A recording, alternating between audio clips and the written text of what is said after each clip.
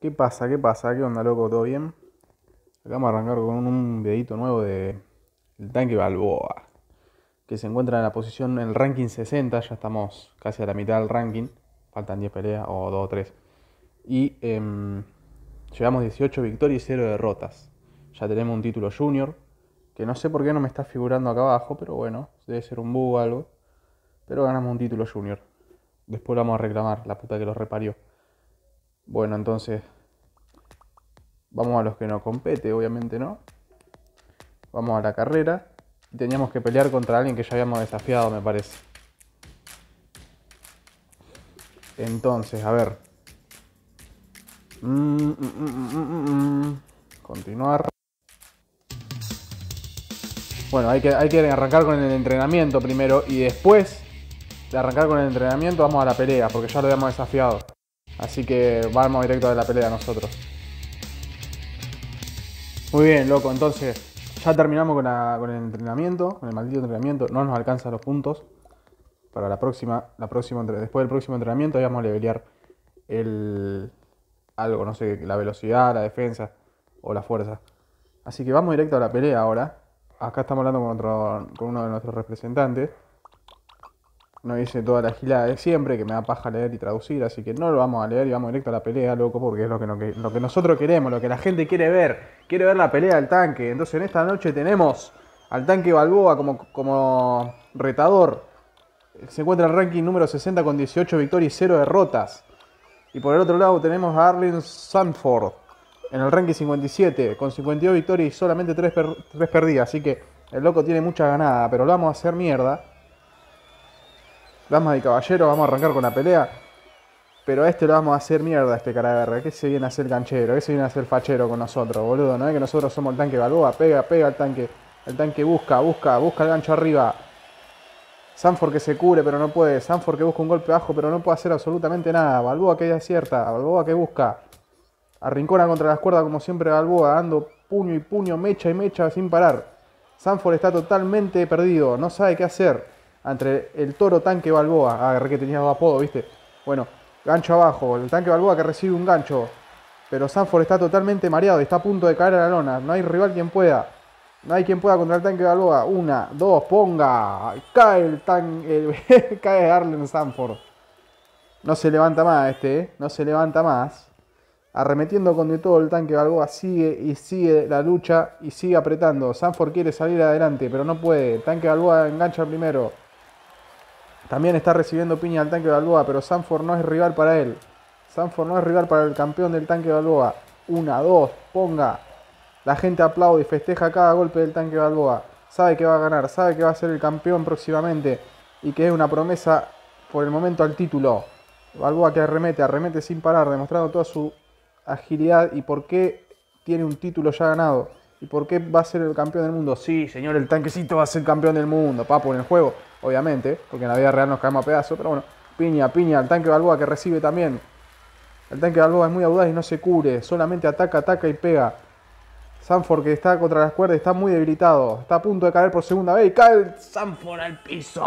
Cae contra las cuerdas, queda culo sentado arriba de las cuerdas del ring. Y sí, la verdad que Tanque Balboa es otro toro que sigue demostrando por qué es campeón y por qué tiene tanta victoria consecutiva, 0 derrota, ¿no? Y así es. Sanford que se vuelve a levantar. Ya prácticamente la gente chifla la pelea porque Sanford es un patadura. Es un puño blando que no hace una mierda, no es real para nosotros. Eso que el juego es tan difícil, aclaro. Si no vayan a ver el primer video. La puta que los reparió. A ver, ponga. Uy, guarda que va a tirar un gancho. Bien cubierto ahí. Bien cubierto, perfecto. Sáquenlo al boludito este. Tiran la toalla, pide la gente. La gente pide que tiren la toalla porque Sanford no es real para el tanque de Balboa. Quieren ver una pelea decente. Quieren una pelea en la que el tanque de Balboa tenga alguien que le dé bastante rivalidad, bastante de qué hablar, bastante, ¿cómo se dice esta mierda? Bastante reprimenda, bastante pelea, loco. Un rival, un contrincante digno busca el tanque Balboa. Miren cómo se rompió la nariz, se escuchó como la sangre salió volando de la nariz, se escuchó. En ese golpe, en ese choque letal de los puños del tanque Balboa contra la nariz de Sanford. Cae el tanque Balboa entre un inesperado golpe de Sanford. La gente se altera, la gente dice, ¿qué pasó? ¿Por qué Sanford lo tiró? Y sí, señores y señores, porque el tanque Balboa es un toro, pero se vuelve a levantar. El tanque Balboa no le importa si cae una vez, porque el tanque Balboa sabe que la va a ganar rápida y consecutivamente. Ya está regalado, 2 golpes más y Sanford cae. Sanford trata de arremeter y hacerse con otra derrota del tanque Balboa, con otra caída. Quiere hacerlo caer dentro del mismo ring, pero no puede, no puede. Sanford está tocadísimo contra las cuerdas y cae Sanford y el tanque Balboa. Aunque el tanque Balboa, disparale, papu. Al tanque Balboa no le van a poder ganar, la puta que los parió. La gente quedó boquiabierta ante ver el terrible knockout del tanque Balboa sobre Sanford, que quedó culo cagado en el piso del ring. Buenísimo. Entonces, a ver, total de golpes, 167, puncha Guradici, que no sé qué mierda es, Stronghead Punch, 3 contra 1, 3 caídos contra 1, ¿le hicimos mierda? No, bueno, no, la pelota mía, que nos manda un video, boludo. Victoria número 20 consecutiva, papu.